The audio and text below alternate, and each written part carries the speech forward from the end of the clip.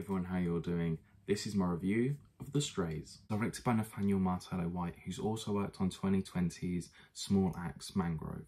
This film having a top casting of Ashley Madekwe, Buki Bakray, Jordan Myrie, Justin Salinger and Samuel Paul Small.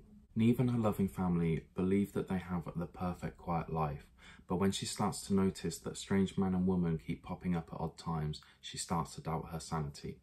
So she turns to her family for reassurance, but after they find out her past, there's no one to turn to.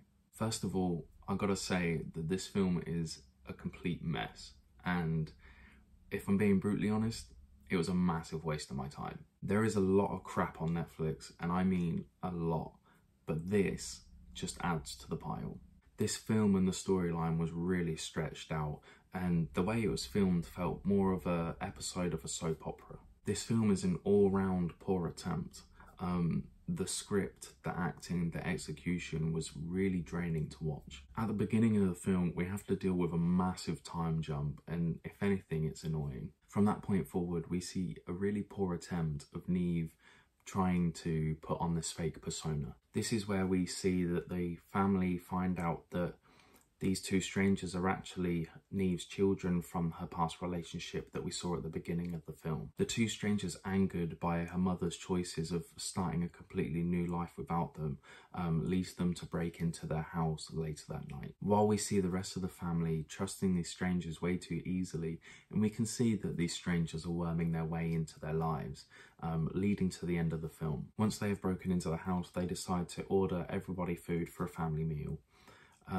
At this point moving forward, this is where the oldest son decides to torment the family. Soon we see the oldest son, Carl, lead Ian, the dad, into the gym and offs him with some weights. While at the same time, the delivery guy turns up at the front door and the mother, Neve, takes the opportunity and flees her life once again. And that is literally all we're left with. To sum up her actions, there's only one thing that needs to be said. She belongs to the streets! Unfortunately, this is the type of film that will make you want to pick up your phone and scroll Facebook or TikTok while the film just plays in the background. But that's just my thoughts and feelings about the film. If you have seen it, let me know what you thought about it in the comments below. And everyone, thank you all so much for watching. Please be sure to leave a like and subscribe. It really helps me out. So until next time, take care.